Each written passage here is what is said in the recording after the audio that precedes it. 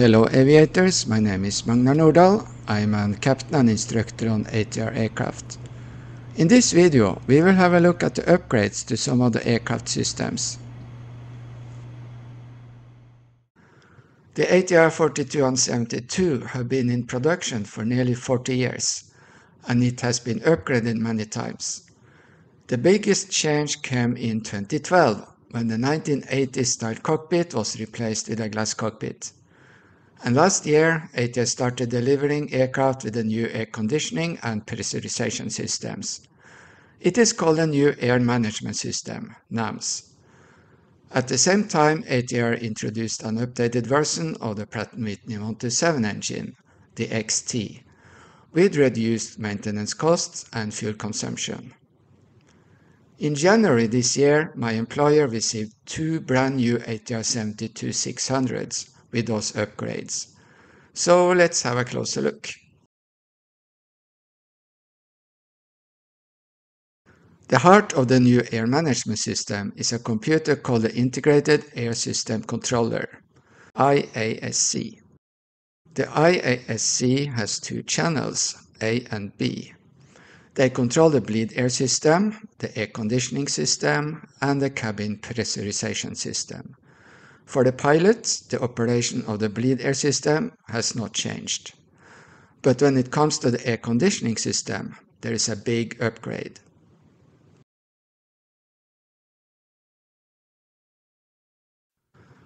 A year ago, I made a video called Top 10 Mistakes Made by New ATR 42 and 72 First Officers. I numbered them from 1 to 10.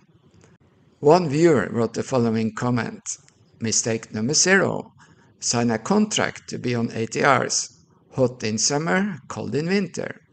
Well, that time is over. When you look at the landing gear fairings, you will notice that the gills, where the cooling air is exhausted, is replaced with a circular outlet. And there is a label warning about hot air, because when the aircraft is on the ground in hotel mode, the airflow is very strong and hot. When you look at this figure, we have the ram air intake for the cooling air here, and the outlet is here. Hot bleed air from the engine compressor enters the air condition pack via the pack valve. The air is cooled in the heat exchanger. Then it flows through a compressor in the air cycle machine, which heats up the air. The air is cooled again. Then it passes a reheater where it is cooled, before water is extracted from the air. The water is sent to a nozzle in the ram air intake. Then the water is expelled overboard. After the condenser, the air is flowing through the reheater before it enters the turbine in the air cycle machine. This cools the air to near freezing temperature. The turbine also drives a fan, which pulls air from the ram air intake past the heat exchangers before the air is expelled through the ram air outlet. This fan is very strong, and it makes this air conditioning system much more effective than the previous system. And this is a great benefit when cooling a warm cabin. I fly in a tropical climate, so this upgrade is welcoming. When the aircraft is on the ground, the airflow is much better. And when in flight, we must be careful so the cabin doesn't get too cold. The temperature selector can be set to about 12 o'clock and the system takes care of the rest. The control panel has a new push button labeled ram air. This has nothing to do with the cooling air, as I just described. The ram air push button controls the emergency ram air valve, which provides atmospheric air to the cabin. It is intended to be used when both air conditioning packs have failed. When no air enters the cabin will start to lose pressure as air is leaking out. If you are about 10,000 feet, the procedure is to descend. And you select ram air on. The air in the cabin will then be replaced with fresh air. When we breathe, we inhale oxygen and exhale CO2. If the ram air valve is closed, the maximum flight time is 80 minutes. After 80 minutes, it's calculated that the CO2 concentration in the cabin may reach 3%, which is considered a limitation for our cognitive function. The ram air enters the cabin via the duct for the ground air conditioning unit. The inlet is inside the right-hand ram air inlet.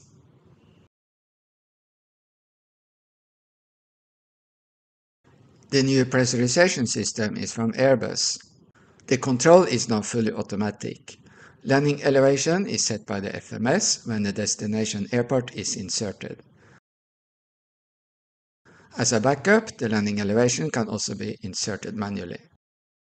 On earlier ATR variants, it is normal procedure to round the landing elevation up to the next 100 feet. With the new system, it's the opposite. If the destination airport has an elevation of 0 to 99 feet, the FMS sets the landing elevation to 0 feet. There is only one outflow valve, but it has two controllers, normal and backup. The backup system can also be controlled manually with this knob. The old pressurization system has two outflow valves. The new system appears to have two outflow valves as well, but only the left side is in use. The right-hand side is closed. A more visible change is the addition of ventilation grills on each side of the tail cone. The tail cone is not pressurized and houses the voice recorder, the flight data recorder and flight controls. What's new are two safety valves attached to the aft pressure bulkhead. One safety valve opens when the positive differential pressure is 6.35 psi, and the other when the negative differential pressure is minus 0.5 psi. The grills are added to ensure that there is no air pressure difference between the atmosphere and inside the tail cone. The operation of the system is also improved. With the old system, which ATR calls the legacy system, the outflow valves are fully open when the aircraft takes off. With the new system, the outflow valve closes after engines have been started. The different operation is shown here. To the left, the old system, the legacy, and to the right, the new one, the NAMS. After takeoff, the legacy cabin starts to climb with the aircraft.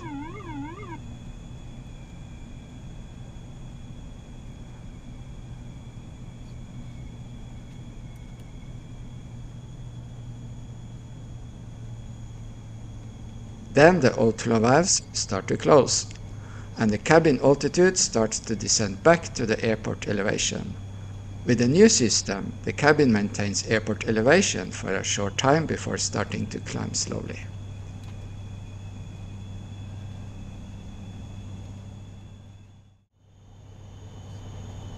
When passing 3,500 feet above airport elevation, the legacy system starts to climb or descend the cabin to the destination airport elevation.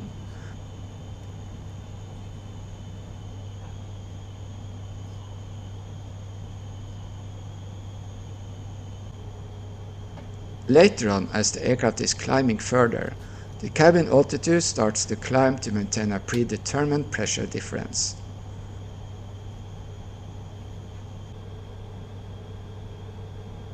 When passing 10,000 feet, the legacy cabin has a different pressure of 4 psi. With the new pressurization system, the diff pressure is less and the cabin altitude is about 1900 feet.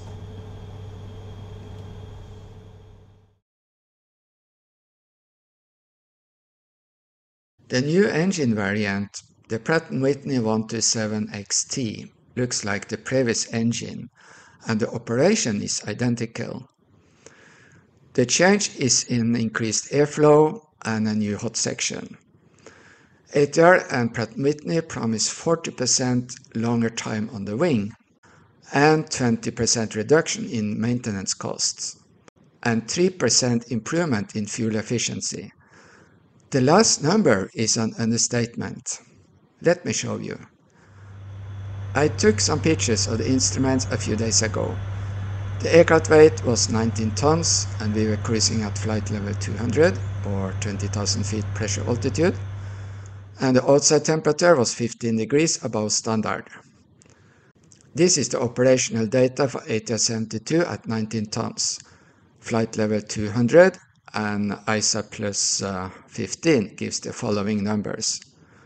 Torque 61.8%, the instruments show 61.7.